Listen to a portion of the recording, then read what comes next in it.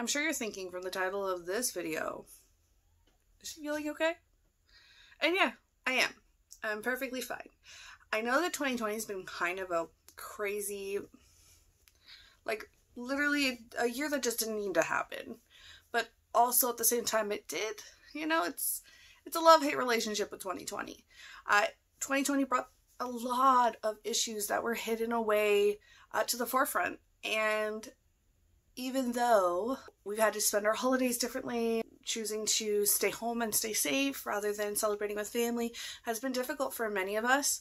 And different parts of the world, even different parts of this country, things were different. Like I'm in New Brunswick, it's different than Ontario, Alberta, or even in British Columbia. So it's crazy how different our worlds are actually, but at the same time, how we're all getting through it and how we're all going through it. So anyways, 2020 has been a year of great things for me. Kind of stumbled into reselling and starting this whole business. And now I have thousands and thousands of dollars in inventory. And I think I've done 665 sales in 1 year. And you know, this wasn't some gimmick that someone sold me on, was like, oh yeah, do this and you're gonna make all this money. No, this was something I just downloaded an app and I was like, oh, this works. People buy your stuff. Okay. So it started from there. And actually I downloaded the app in December, but I didn't start on it really. I mean, I think I listed a couple of things in December and thought, whatever. And then 2 weeks later, someone bought it. So, I mean, if you're just starting out, like, you're not just going to be rolling in hundreds of sales. But I will say, with consistency, you'll start to see a bit of action. You know, wherever there's an action, there's a reaction. So yeah, I stumbled into my online business, and you know, I've connected with so many people online, and so many resellers, so many moms, so many people who are doing the exact same thing as me. And I think it's very difficult to find something you can do from home when you have little ones at home and manage it appropriately, like manage your time properly. So it's really good to know, like, I'm not the only one like this all the time, but it's okay. And I think on top of that, like, my 2020 started off like garbage. So I started Poshmark. I had a couple of sales, and then I was in a car accident and I broke my hand. And I was just, you know, just down. I felt kind of useless. I didn't have a working hand. And it was very difficult to just do daily things like having a shower, brushing my hair, putting my hair in a ponytail. Oh, and I like having my hair up off my neck. I get tension headaches really easily. So having my hair down all the time just wasn't ideal, and I couldn't brush it. So it was like a big knotted mess, kind of like now. So yeah, it was a struggle, and I chose not to let it stop me. I continued to do Poshmark. I continued to share with one hand. I continued to collect the orders, and I had my husband. He was so helpful. He put all the things in the boxes for me. He drove them to the post office because I also have PTSD, so I couldn't just get right back behind the wheel.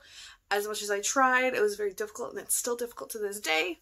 So, but that's previous PTSD. I'm not just self-diagnosing, just so we all don't come for me. So, so it was difficult to do that. And so that's how my 2020 started. And actually at the end of, I'm getting behind myself. At the end of 2019, I had a meniscus tear in my left knee.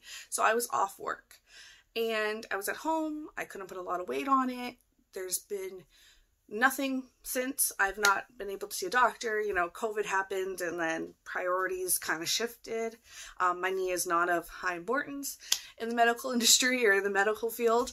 So it's just been like a sitting duck basically. So anyways, so yeah, that was December and January. So people are like, oh my God, 2020 is so awful. Like, listen, I've been dealing with this crap since before COVID existed. So I continued with it. I got my cast off. I started doing rehab, and then COVID came. and you know, my kids were home, and I was trying to do this whole like homeschool thing, but honestly, props to teachers. I liked you before, I love you now. Like, it's just insane how difficult it is to teach little minds and keep them fresh and keep them wanting to learn. So that was a struggle, and I don't think I did anything. I kept them alive. So we did that, and it was the summertime, and you know, I just continued to work away, and I worked like crazy. It was just constantly working and sourcing and, you know, following protocols. So I think that starting this business in this time is insane. But if you're out there and you're working your business and it's being like, if you're at least generating some sales, way to go. Because honestly, the amount of people who weren't buying because they didn't have anywhere to go, and they have loungewear, so they don't need to buy any more loungewear. The amount of sales that probably dropped off just because of COVID, like, way to go. Like, you're surviving, and that's great. So aside from the craziness of COVID, I'm not grateful for COVID. Let's get that off the chest. Like, no. COVID. But I can't write off 2020. 2020 has been a huge year for me as a small business, because I wasn't a small business in 2019, and then all of a sudden I was in 2020. So, I mean, it's a big deal. So, 2020 is a big year for me. I kept motivated. I do feel like right now in December I'm not as motivated, but I'm hoping that in January I'll kick myself back in the butt and get remotivated. But yeah, Christmas was just like hectic. Our plans got changed, and it's just been kids 24/7.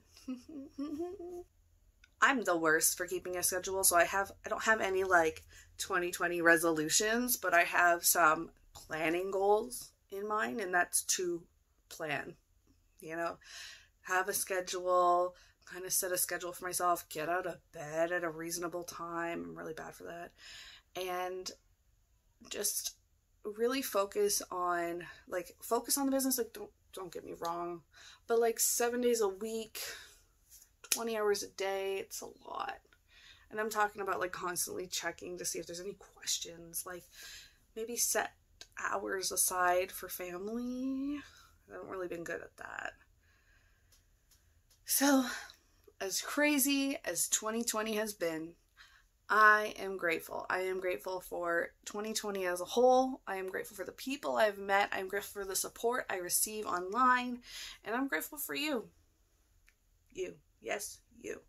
And with all that said, I hope that 2021 is amazing for you, and that you have all the success that your heart desires, and that we can all be successful together.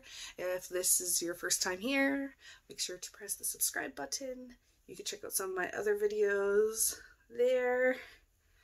And I will see you next time. I don't know about next week. I might take a break next week. We'll see.